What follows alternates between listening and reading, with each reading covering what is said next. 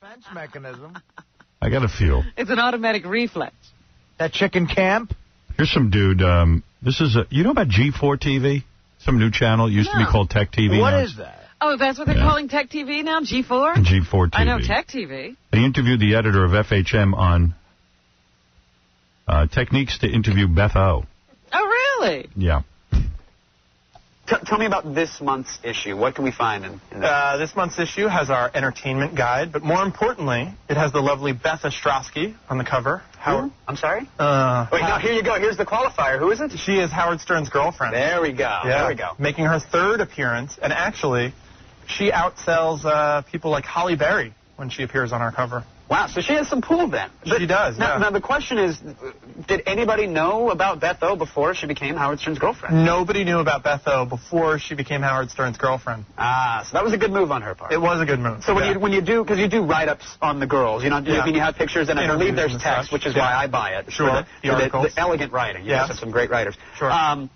So what do you ask her? Do you say, so what's it like being Howard Stern's girlfriend, or do you have to pretend that you care about, you know, what her favorite foods are? Or? Well, the first time around, because she's been on 3 times, it's a delicate situation. Right. Because you definitely want to know about Howard, but you're kind of like, so what do you think of Howard? Right. You know, what do you think Howard's favorite foods are? Exactly. Okay. But by number 2, you just keep it real. You're like, so what's the big guy up to now? And damn, you're hot. Gotcha. And then by number 3, actually, she said this time around she didn't even want to be interviewed. She interviewed herself. All right. Yeah, all right. All right.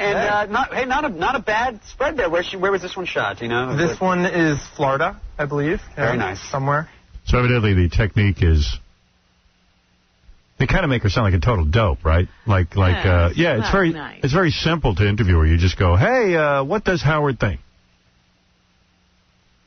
She's been nice to them, too. Yeah. And she's the first one to admit the only reason she's on there is because she's my girlfriend. It's not like she's pushing an agenda. Yeah, but they're acting like they're goofing. They're fooling her.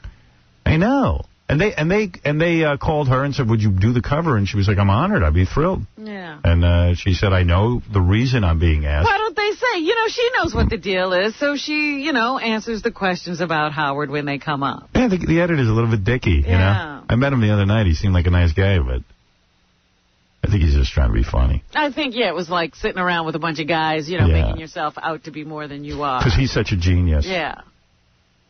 I don't know. I wish she wouldn't do any of that stuff, but... Well, she's got a career. She does. But believe me, I am uncomfortable with all of it. I really am. I really am. I mean, it's just like, it's like enough. Yeah. But what are you going to do?